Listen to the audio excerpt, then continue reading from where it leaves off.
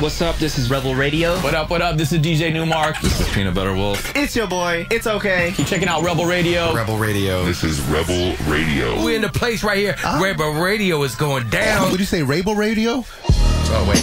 Let's do it again. Rebel Radio.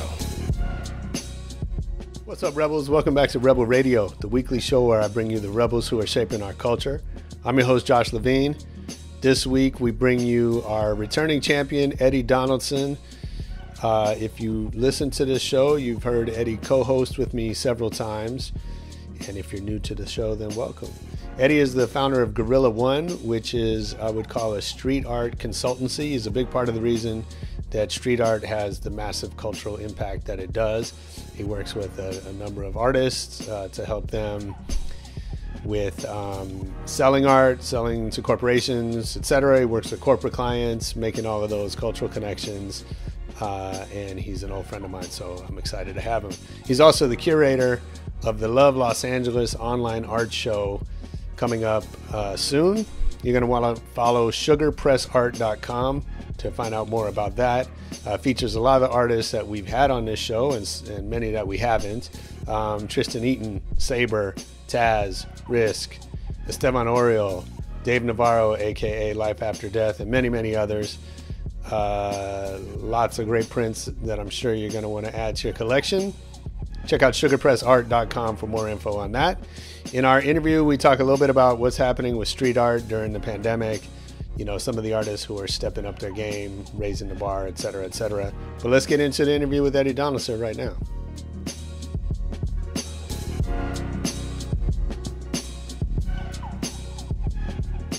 Well, dude, this is nice, man. I appreciate you coming out all the way out west here. Thanks for having me. No, it's nice to do this. I've been doing this over Zoom, which is not fun. Yeah, Zoom's rough. But, you know, in some ways, like, this is, we're kind of built for this. Yeah. Right? Like, we've been working in or without offices forever. Even when you have office, half your business gets done not in somewhere the office, else, right? Yeah. And, you know, we've been just, I think, flexible and mobile is like the whole name of the game. I think for us, the office is for other people to do the work, right? I mean, yeah. At least for me. I mean, I just have to have a space so other people can work and Sure. I can come in and make sure it's getting done. And then I'm on the road or in my car. Yeah. I mean, most of my most valuable conversations happen in my car. Exactly. Yeah, and I think there's value in having a place for people to congregate, right? Whenever that needs to happen. Yeah. But we're not, you know, I think like corporate America is not, they're having a much harder time adapting, right? Yeah. Like, and, you know, there's loneliness, there's depression, there's confusion, there's, you know, how do I stay focused? Like, that's the stuff we've been dealing with our whole lives. The whole career, yeah. For sure. So, you know, in some ways it's a blessing to have that background. Well, you know, one thing I think it does for like just using me and you as an example, last time we went to a major studio, right?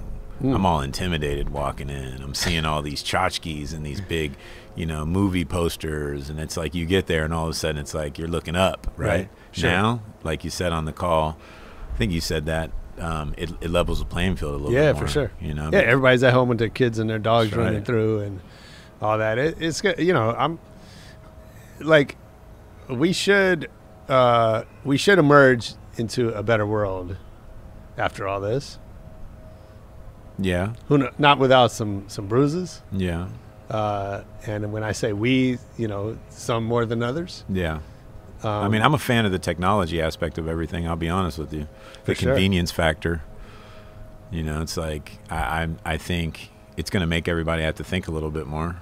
Yeah. Because the playing field's a little more level, you know, and it might give them a little more respect for people who have been as gritty as we have been as long as we have. Sure. You know? At the same time, you know, the flip side of that, right, and you make your living or part of it in street art, which by definition needs people out in the street to see it. Well, that part, yeah, that part. And like, you know, we've worked in events and, you know, clubs and festivals, and a lot of the stuff that we're used to is not happening right now. Well, ironically enough, Josh, I'm getting a little bit more money per impressions on some of the things that we're doing. Okay. And there's a lot Speak on more that. real estate than there used to be, because there's a whole lot of boarded up buildings, and you'd be surprised that how the dynamic is. Like I'm getting a couple dollars more per poster and stencils right now, and there's a lot more space. And if you look at people lining up outside Prince Street Pizza on Sunset, any given night at 6 o'clock, there's 20 people standing out there waiting to get some pizza. Sure. And that's my new audience now. Is nice. Those guys, like, or Air One, Air One's banging constantly. Yeah.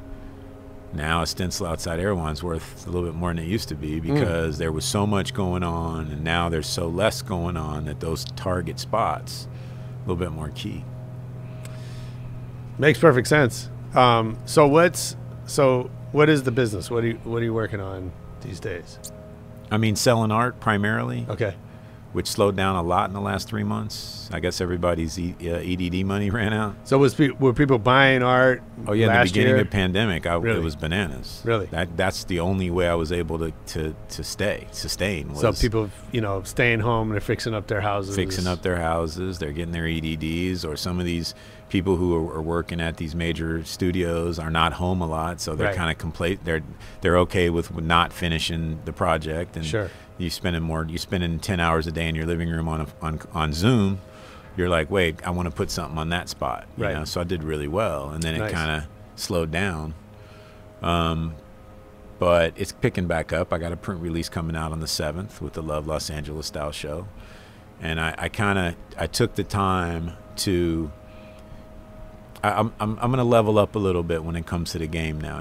Before it's like I'm playing 10 games, so I'm like, whoever can get involved in that game is cool, because we're gonna win anyway. We're just not gonna win by 20, right? Mm-hmm. Bad analogy, maybe a good one. Now I'm like, if I'm gonna do something, I'm gonna do it right. So I got Tristan Eaton, I got Saber.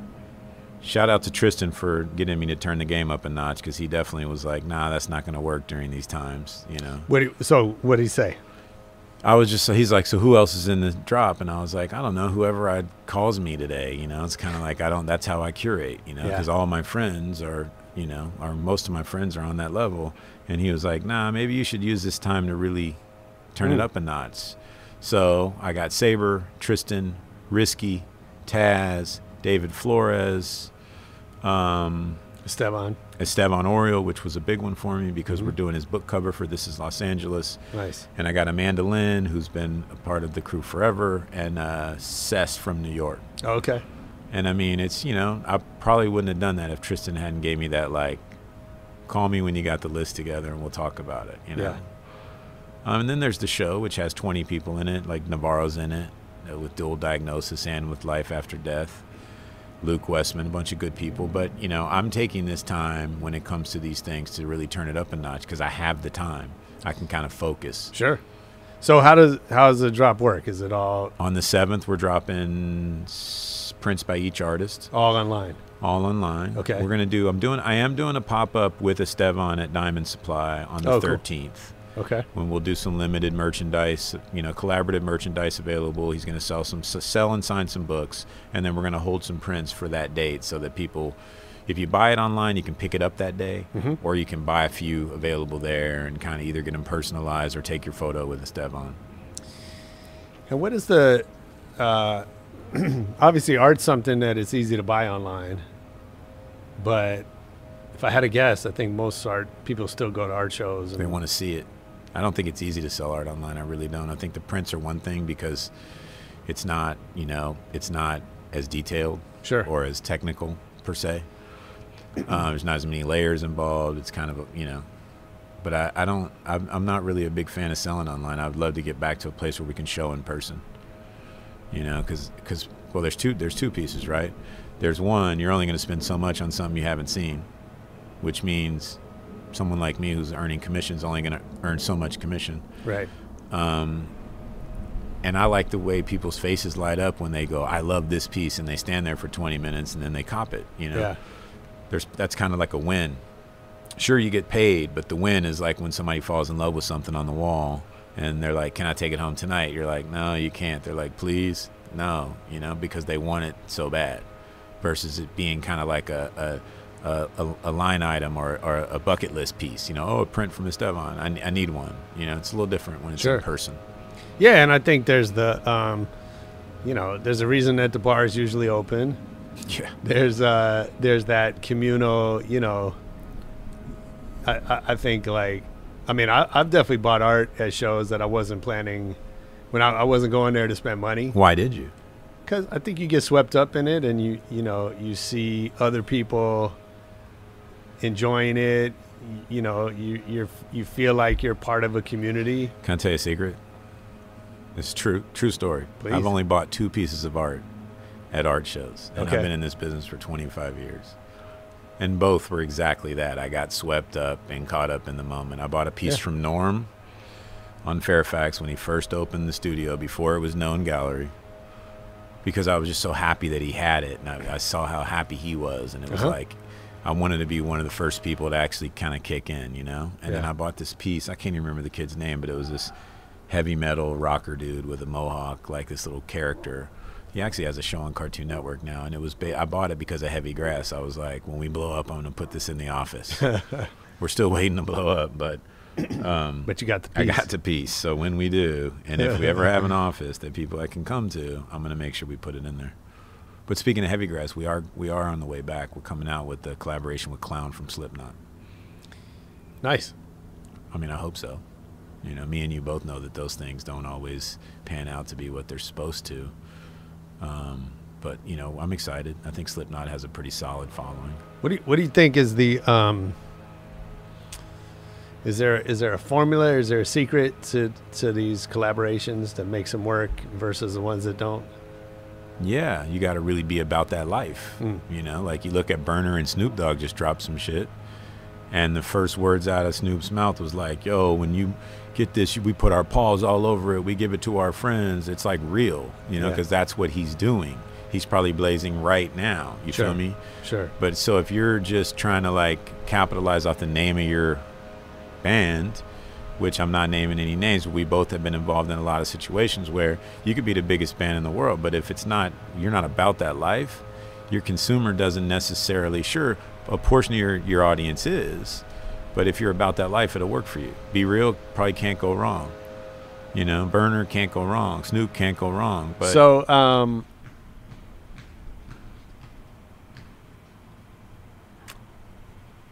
who of the artists that you're watching, that you work with, that you know have your eye on, who's like using this time to step up?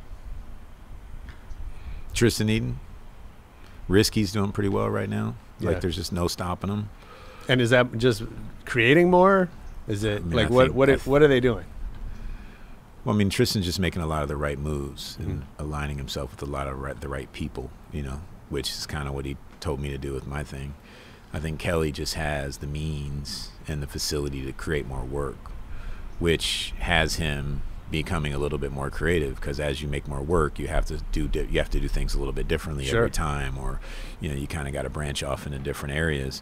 But Kelly's doing really, really well. You know, he's put a great team together, and he's just constantly working. Like it's a factory there now. You know, it's just like, you know, and that's probably, that's not commissions, right? That's like it's commissions, and it's just work to make it and send it out. But he's got a lot of hotels and a lot of different commercial places across the country that are asking him to either come and do murals or create murals create work specifically for them. Nice. There's a guy named Garen Swing that's doing a lot right now, who you might have known back in the day, but he was part of House of Pain in the beginning. Lived with Danny. He was an interior decorator and like a faux finisher for a while, and then when I had my gallery in Melrose, I was like, yo, come do a stencil. And he came and he did the Opium Den. He designed the Opium Den and a bunch of other bars that you would know. But he had a Ganesh stencil, and I had a spiritual gallery. So I'm like, come put a Ganesh on the sidewalk. Next thing you know, now he's making art, and he's doing really well with it. You know, he's got Ian Traeger hiring him to do a bunch of really cool installations globally, actually.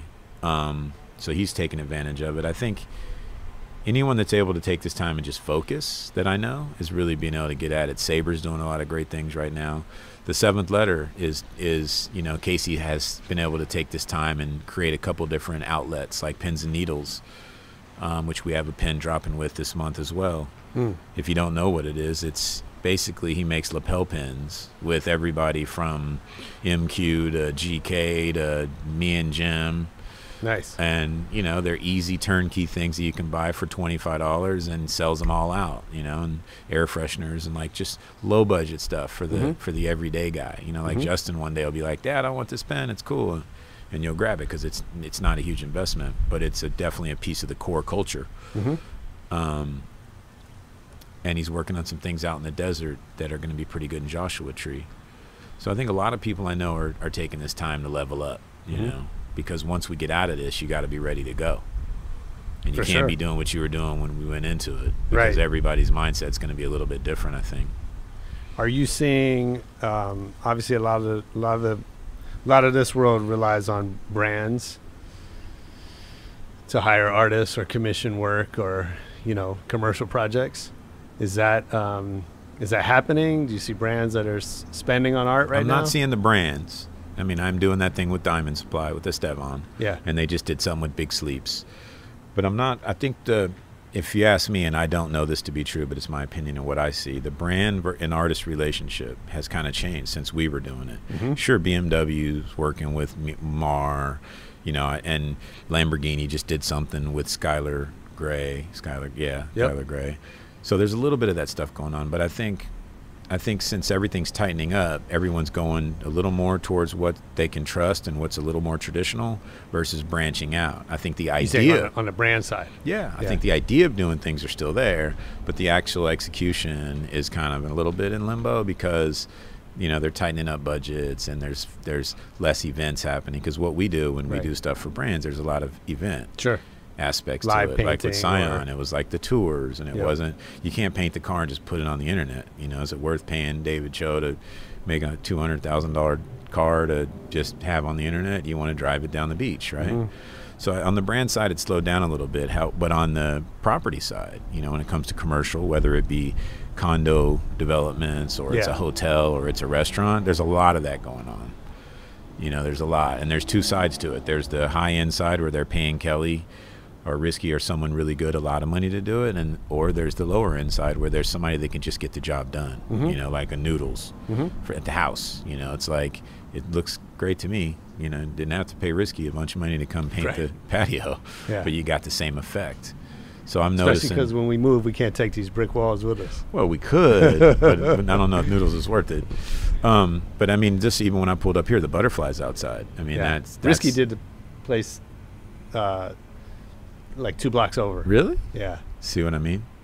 So I think art in general has become more a stronger piece of our everyday life, and I think people are starting to recognize and respect the feeling it gives people and kind of what it's worth. So I'm seeing a lot more of that going on. Like, I got a couple projects in Santa Monica, big development guy wants me to come in and look at some things. So I'm excited about that. But on the brand side, I think it's slowed down. I think brands need to get at us, though. You know, if you're a brand and you're listening. It's interesting. It's like what you were saying at the beginning. Like, because there's less clutter, there's less happening out there, right? If a brand, you know, if a car company showed up at the Diamond thing, they make a big splash, right? They would capture more of people's attention than they would have, you know, 2 years ago, because there's 50 things happening because that Fairfax day. is banging, Right. And, you know, the brands that I talk to, you know, there's a lot of still just, let's sit on our hands, let's hold our budgets, let's just wait. Wait it out. Wait it out, which I've said from day one, that's a mistake, right? Because when you're waiting, somebody else is not waiting. Yeah. Although I haven't really seen the brands too much who aren't waiting.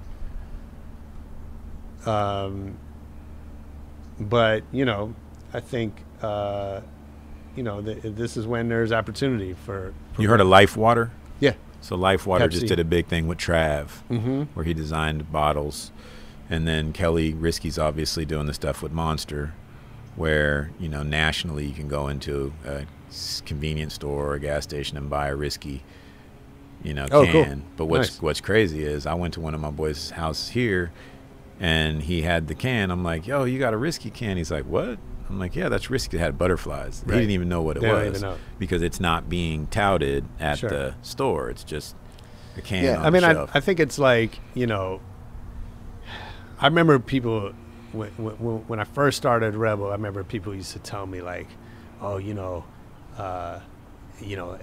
every brand is like, every brand is using Moby in their commercials, and, electronic music is like going to be that, the thing. And I was like, nobody knows that it's Moby, Yeah. right? Like, no, I mean, Moby's maybe a bad example. Yeah, 'cause we he know, had- but not everybody knows. Right, but like they're not, my point is like brands are not coming to this culture because of the stars. They're coming to it because they like the sound. It fits their, Yeah, where they're going. the vibe of their, of their thing, right? But they're not like investing in the culture in the way that suggests. And I think it's the same thing. Is like, we need something that looks spray painted on the can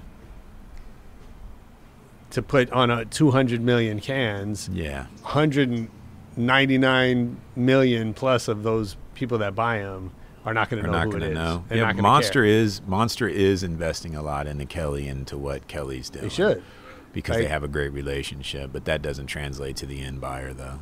Well, In Kentucky, if you're buying that in a gas station, you have no clue who it is. But my point has always been that that they're missing they're only getting the tip of the iceberg, right? That if the spray art gets you to pick up the can, that's great. That's done its job. But then there's an opportunity to bring people into this rich story, yeah, right? That to make them care a lot more, because the thing is, sure, they picked up the graffiti looking can today. Tomorrow it's going to be football season, Yeah. and they're going to want a football. Well, speaking of football, Kelly painted at Super Bowl. So did Tristan. Dope. But once again, I don't think it was as widely known as it could have been. Well, like, I think a good example is the NBA jerseys, right? And so we had Cartoon, we had Hayes. Was that it? No, there was a couple others. No, I can't remember. They just Mitchell and Ness just did a new series with musicians. Yeah, I didn't know that. The E40 in the Warriors jersey, and bunch of, I forget all the names, but like, it's cool. Like, it's great that that's happening. I think, if you look at the Hayes one or the Cartoon one, it's like, it's easy to just see, like, that looks, more relevant, Yeah. right? But the opportunity is for them to convert some of those fans into people that are really following the story and learn about Cartoon and what he's And the done. culture. Not just him, but like The culture, yeah. right? Because that's what makes those visuals relevant. Well, speaking of that, when we do the thing at Diamond Supply, we got a bunch of lowriders coming and motorcycles. Like, Dope. we're going to give Fairfax a slice of what, like, this is Los Angeles looks like, So if kids don't know, they will after the 13th. And Nick's pretty excited about that. He's like, I want to bring LA to Fairfax. I'm like, all right. Nice. So February 13th. February 13th, 12 to 4 on Fairfax at Diamond Supply Co. Okay. And for people that's not in LA, they can get it Go online, or online what? at Diamond Supply Co. website, and there'll be some stuff available. Or you can get the prints at sugarpressart.com. But they'll probably go quick, so don't hesitate. They drop. I mean, seriously, we're only doing 25 of them. Right. Well, we have 3 different ones. We have a 30 by 40, 24 by 36, and a 18 by 24. But it's 25, 10, and 5. Nice. So they'll probably go fast. Um, eBay. You can get those on eBay if you're not here. yeah. How much is that? How much are you thinking about the resale market? I think for Esteban it'll be big because he doesn't do a lot of this. Mhm. I think for Tristan he doesn't do a lot, so it'll be big for him. I think for some of the rest of them probably not so much. But I mean, I definitely we brought the numbers down so that they would be hot after the fact, Mhm. because that's where you build up. For people like me and you, that's where that's the payoff. You Sure. know? The money's little in the beginning, but if you can actually do something and then it's like highly traded or highly sought after on eBay, then people are like, oh, look what you did, Yeah. It's easy to sell 25 prints, but it's hard to get 5 times the value a month later or Right. 2 months later. Yeah, So I'm definitely. hopeful.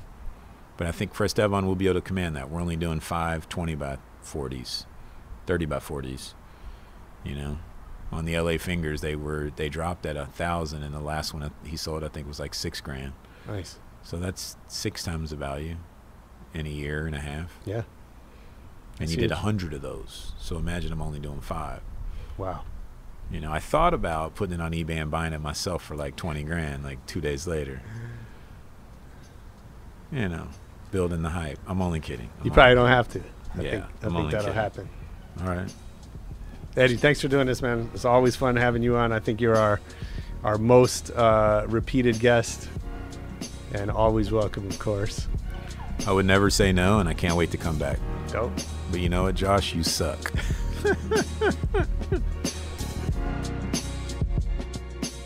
Yo, I hope you enjoyed that. That was Eddie Donaldson on Rebel Radio. Tell us what you thought. Hit us up on Twitter at Rebel Radio Net. Hit us on Facebook. Check out our YouTube channel, Rebel Radio Net, for videos of a lot of our interviews. And most importantly, come back next week for more Rebel Radio. Peace.